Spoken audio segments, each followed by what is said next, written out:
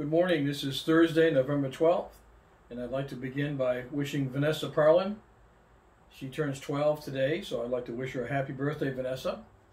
Vanessa and I have a lot in common in regards to bugs and snakes and birds and animals and nature. She's a real nature girl, so happy birthday, Vanessa. Hope you have a good day. Today's devotion is entitled The Changed Life. This is 2 Corinthians 5:17. If anyone is in Christ, he is a new creation. Old things have passed away, and behold, all things have become new.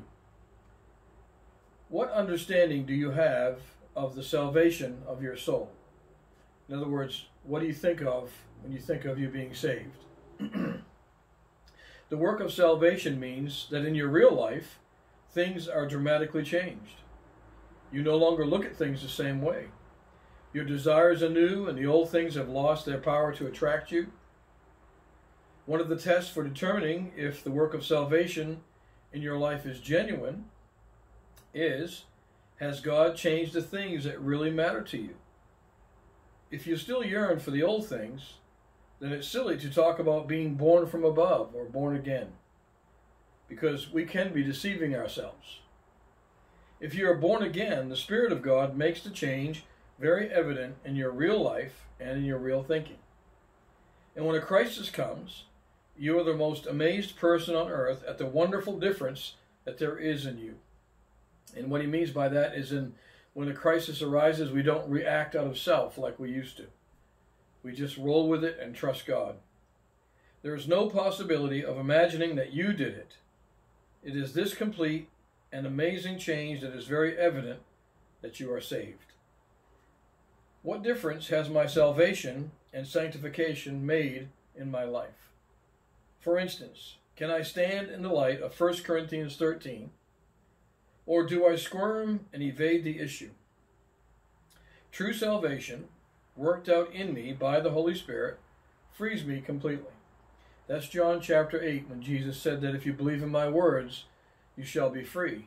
And he who the Son sets free is free indeed, or free completely. And as long as I walk in the light as he is in the light, 1 John 1:7, God sees nothing to rebuke because his life is working itself into every detail of my being. Not on the conscious level, but even deeper than my consciousness. So what he's asking us is, do we respond to things in the old way, or do we respond to them as a child of God? Do we react as a child of God? And here's the challenge today. Are we this free from the things of self?